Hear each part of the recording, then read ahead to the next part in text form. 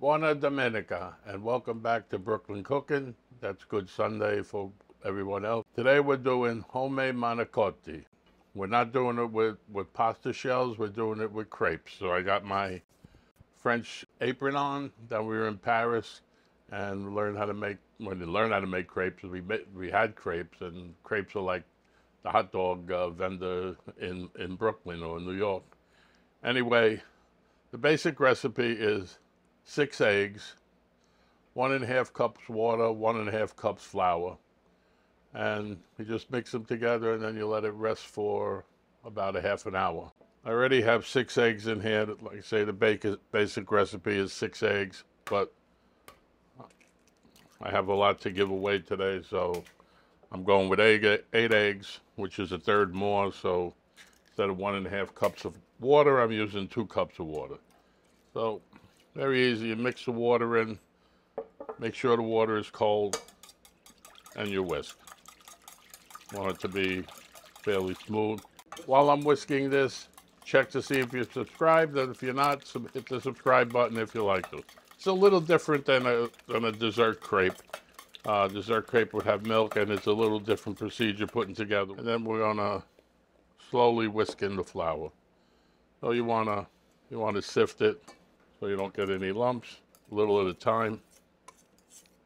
This time we hold on, so when you do this, make sure you make a mess like me. If not, try to be a little neater. So at the end, this is very easy. We want like a thin pancake consistency. We do it a little at a time so we're not getting lumps. And at the end, if it's too thick, you'll add a little more water. If it's too thin, you'll add a little more flour. Not rocket science. Everything's in there. Everything's in there. We're whisked up pretty smooth. It's a pretty thin batter. And you'll just want to put a little pinch of salt in there. Bring out a little flavor. I just want to show the consistency. It's pretty thin. And we'll cover it with plastic wrap and put it in the fridge for about a half an hour. Okay, while the crepe batter is in the fridge, we'll get the filling going. I have here 2 pounds of ricotta. The basic recipe is about 2 pounds of ricotta, maybe a cup of mozzarella, and 2 ounces of parmesan cheese. But I'm making a lot, so I'm going to add the whole 3 pounds. To that, we're going to add, I don't know, to me, eggs are optional. A lot of times I do it without eggs. I might firm it up a little bit, but for this much, I would usually add an egg, if any. You'll see some recipes, they have eggs, they don't have eggs. And this is just 3 cheeses, so you have a little more of one, a little less of the other. I added a pound of mozzarella.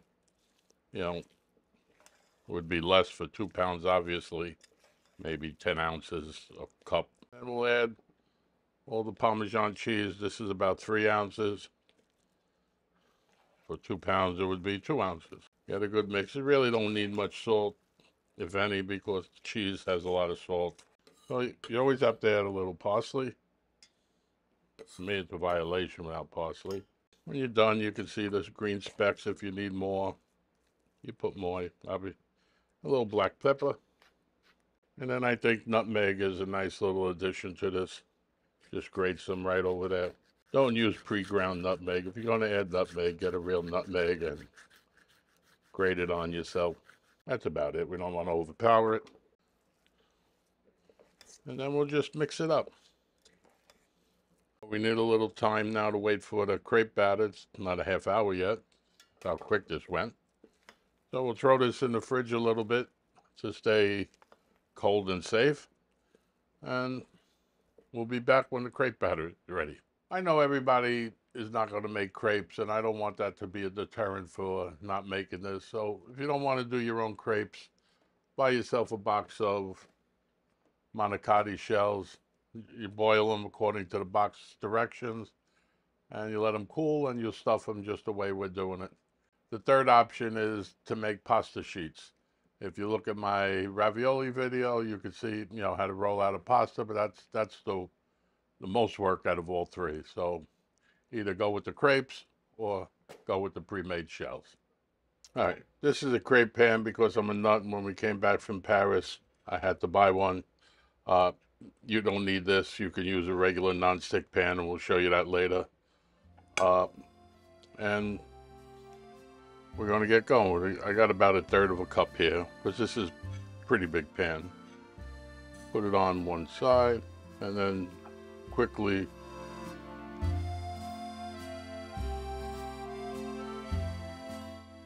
and we'll let it sit about 30 seconds or so. Okay, then you just grab your hand. You do it with your hand. You're not going to burn yourself. You just let it down and let it go another 15, 20 seconds. Okay, that's it. We're going to put it out onto the pan, and we'll do the next case. I'll use a little less than I did the last time.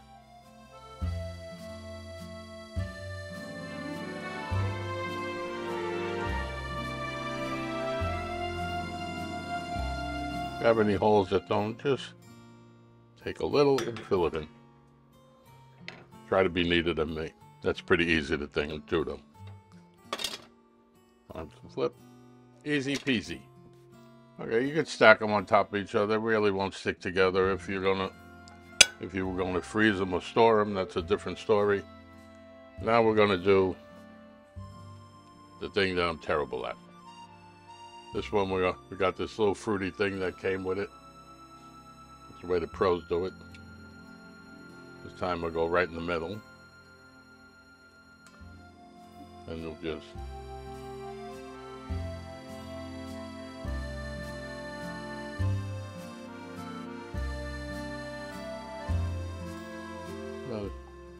actually I did pretty good on that. I'm proud of myself.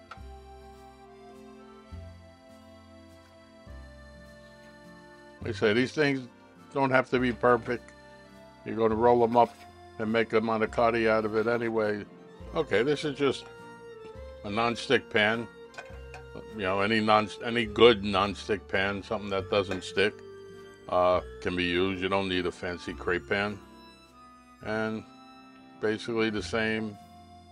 Go a little less batter because this one is nearly not as big. And actually that went nice and easy.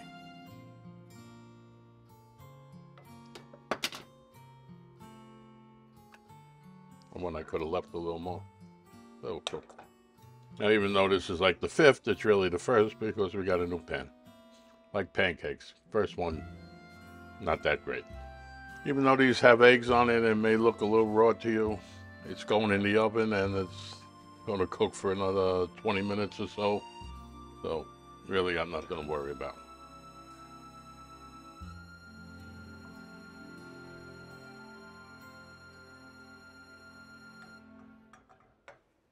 And when you start seeing the outside curling up, they're about ready.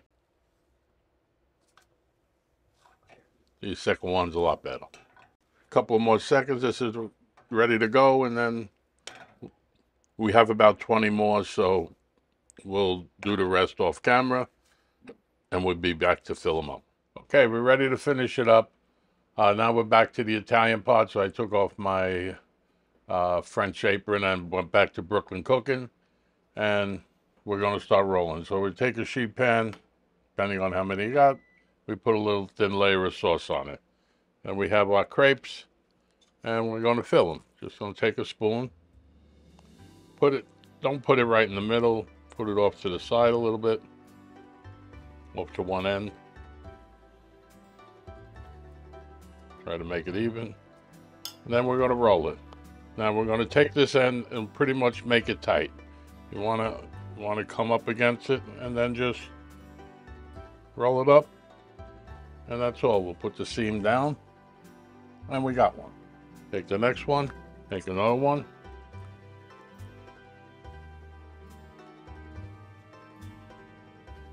They're going to be different sizes because we use the crepe pan and we use the smaller pan. Again, get it tight, roll it over, roll it, seam side down, and that's two. Okay, you got the idea. Roll them up tight, This will be the last one. We'll fill up this tray and we'll come back before we put them in the oven. We have a tray rolled up. We'll hit each with some sauce. This is just plain marinara sauce. You don't know how to make it. I have a marinara sauce video. You don't want to bother making it. Get a jar of good tomato sauce. Now, even though I put parmesan in the filling, this is romano, locatelli romano. You want to use more parmesan. You want to put locatelli romano in the filling instead of parmesan. That works too, whatever you like, but use a good cheese. Cooking's no more than use good ingredients and don't screw it up. How bad could this be? Oh, we'll pop it in the oven. These crepe ones look so good, I can't believe I'm doing these. I never stuffed these before. It's a pain in the neck doing them. It's so much easier with the crepes and so much better. But then you go one side and do the other side, and you get the idea. If you got a pastry bag, you could just do that. But it's getting in there. Seems pretty full. And we'll just put it down. Okay, look at these. If somebody gave you a tray of these, which one are you going to take? These little doofy ones or these nice big crepe ones? So we're going to, I only, even though I made boiled 4 of those, I only made 2. I got tired of doing it.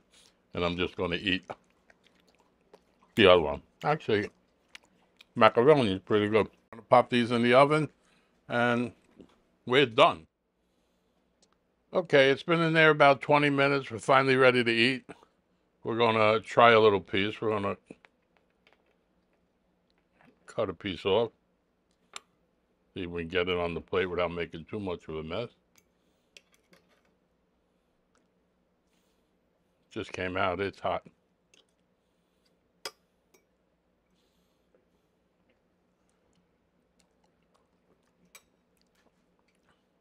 Magnificent. Delicious. You have to do this. It's so easy. You want to add a little more sauce when you put it on the plate. You do that, and that's a wrap. So, arrivederci from Brooklyn Cooking. Hit the like button if you like that, and subscribe to our station, and we'll see you next time.